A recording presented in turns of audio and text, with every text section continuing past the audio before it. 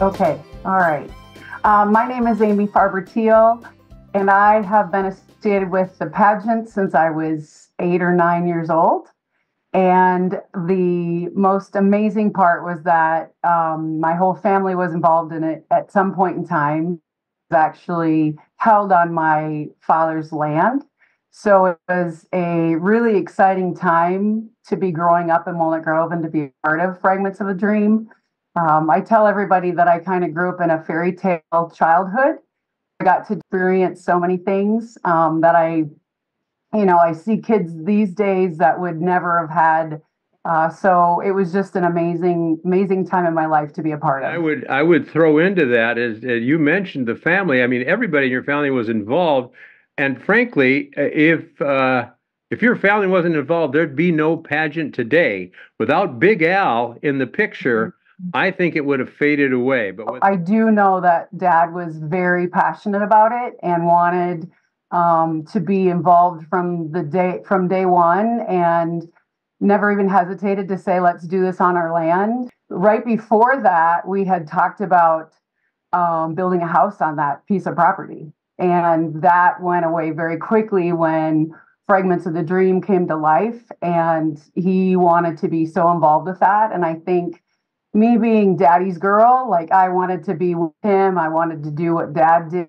And it was just really exciting to see how passionate he was about it. And then becoming Mr. Kennedy, and just the time that he got to climb up the steeple and put the cross on will forever be, I think, imprinted on everybody's heart that saw the pageant, and especially those of us that were in the pageant, because it was such a special moment.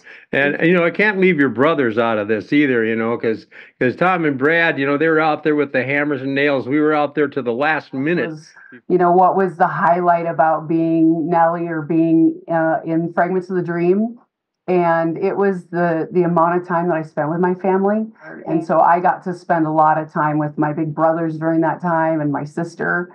And it was just a really great way. I got to look up to them and got to admire their fearlessness, and they're courageous to do what they did. And it was just, that's probably the greatest memories I have, just being a part of that, with being able to be with my family. And can you remember anything in particular that you either really enjoyed or didn't like about either being Nellie or Anna or Mary or any of the or your assistant directing time too? That was super exciting. I was sad that I grew out of Nellie, but it was exciting to be the assistant director and see that side of it. I really did enjoy that. And I don't know if you knew, but I wanted to be a drama major when I went to the University of Oklahoma. But they told me that it was two full-time jobs, being a volleyball player and being in the theater. And I had to make a choice, and the choice was made for me, since one was paying for my schooling and the other one wasn't. I was excited to be Anna. Would I have loved to have been Laura that year? That was what my goal was and my dream. I didn't get to be that, but I got to be second best the next year, which I thought Mary, but really the part of Nellie was so fun. It was different for me because mom raised me to be a very nice young lady and to be very considerate and thoughtful and kind.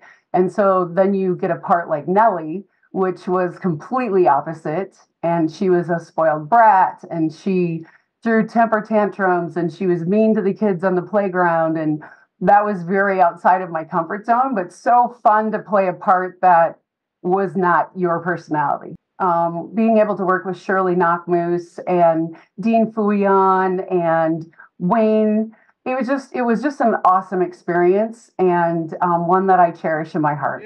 Even though you didn't get to be a theater major in college, you also did in high school. You were Calamity Jane, were you not? I was. I loved all of the high school productions. I was sad to see that come to an end.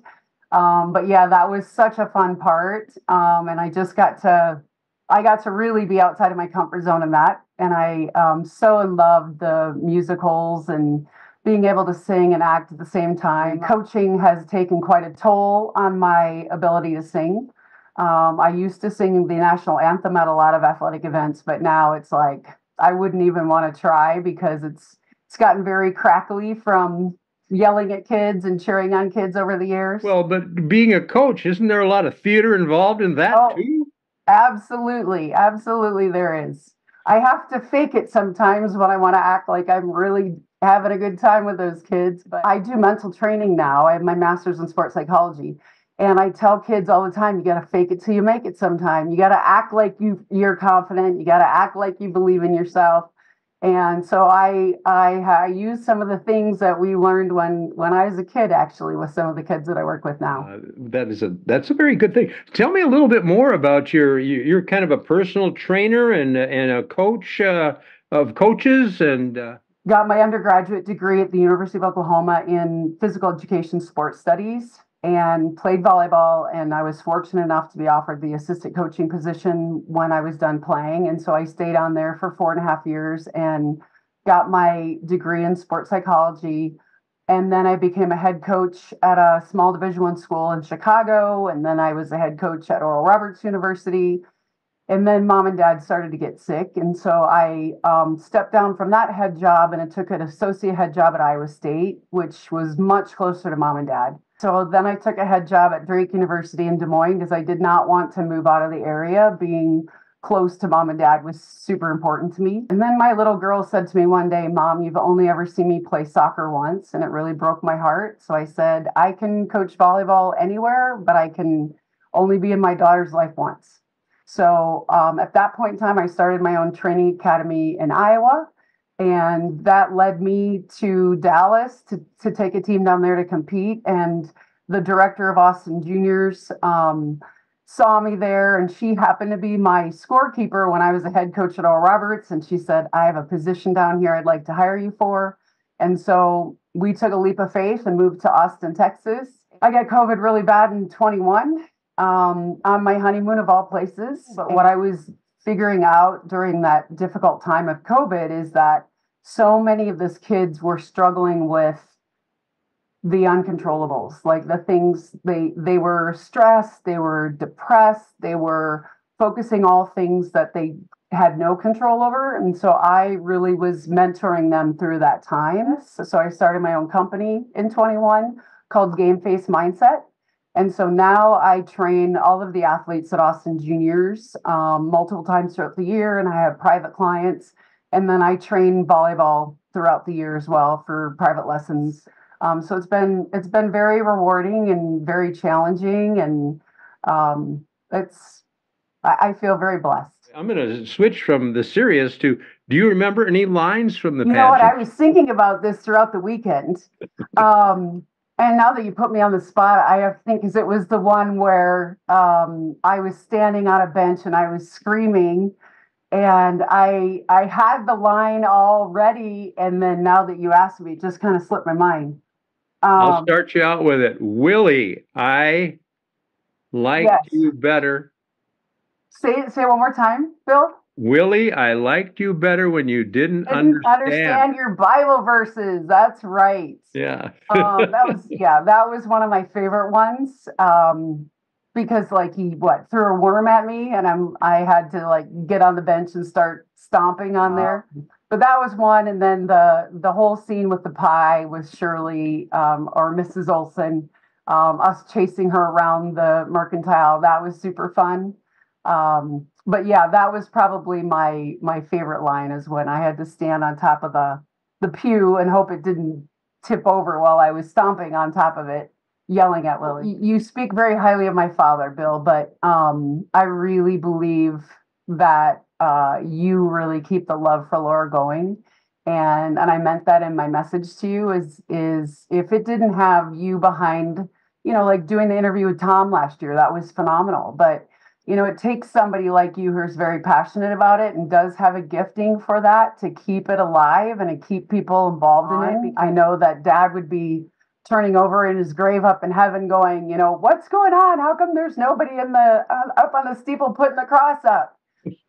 So kudos to you for all of your time and effort over the many, many years that you've been involved with it, but especially to keep it going. And keep the heart of Fragments of the Dream going. That's very kind. I appreciate. What advice might you give to them about being involved in not necessarily just theater, but I mean theater, but also, I mean, any activity, whether it's in elementary or high school. Life, I think every kid should experience it because one, it teaches them to be fearless. It teaches them to be courageous. It teaches them to get out of their comfort zone. It's something bigger than yourself, and then when you're a part of that with all of the other people that are involved in it, you make relationships that last a lifetime. I think it was such a great, just many life lessons through that time. So I would highly encourage everybody, young and old, to put themselves out there and do that because there's so many great memories and life skills that you learn through going through something like that.